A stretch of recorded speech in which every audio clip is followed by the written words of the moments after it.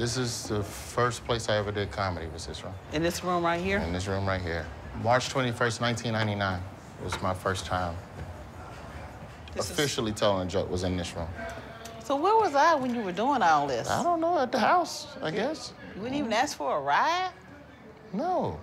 Oh, that's right. You didn't want me to. Because you was tripping. I didn't feel like, when I told you I was thinking about comedy, you went into this long thing about you just need to get that damn degree, boy. You don't need to be thinking about nothing else, boy. I never told my mom I wanted to do comedy because I knew she wouldn't approve of it. And I didn't want to hear about it. I was in college at Florida A&M, and I got myself arrested for stealing some jeans at a department store. So I was on probation. And so when you have a parent who thinks that they're gonna lose their child to the justice system, to walk into their room and look them in the face and go, yeah, I'm gonna ride a Greyhound with meth addicts and tell jokes in Kentucky for $30. And don't worry, I won't flunk out of school. Everything will be fine. I know I just almost went to prison, but didn't. But I got a better plan. Comedy. Isn't that what we all want in society? Everybody, no one wants to go around being unnoticed. Everybody wants to be some famous character or something. Everybody wants to be remembered for something. If I choke one person in this room, I'm just an idiot black boy at the end of his rope who killed somebody. But if I choke 9 or 10 of y'all, I'm the Tallahassee Strangler. I got my own made-for-TV movie. I got a cookbook. I'm going around the middle school.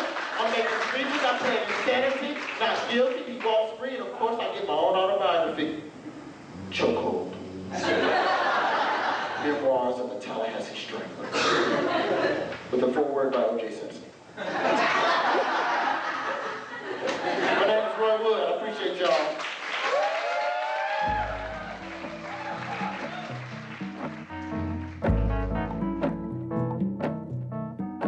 My mom definitely felt like my priorities were in the wrong place, and she definitely made that clear. Like, what will it take for me to do comedy without you bothering me? Like, that's the thought in my head. It's just, all she talk about is school. Huh. Well, if I make good grades, then she can't say shit about me doing comedy. So I got back in school my junior year, and I made the dean's list the rest of the way. When Roy graduated, he came home, he took the degree, he threw it on the bed. He says, you can have this. I don't need this degree in my profession. So I accepted it graciously. I framed it and put it on the wall. And from this point on, I guess he must have been right. These days, I feel supported. You know, my mom, no matter what I've been passionate about, she's always supported it, man. Oh, you make me feel so emotional. I don't know, I'm being real. I told somebody the other day that if I became a porn star, my mom would click the link just to make sure I get an advertising dollar. Like my mom, whatever porn I'm in online, my mom would click the ad under the porn just so her baby could get $1. Really?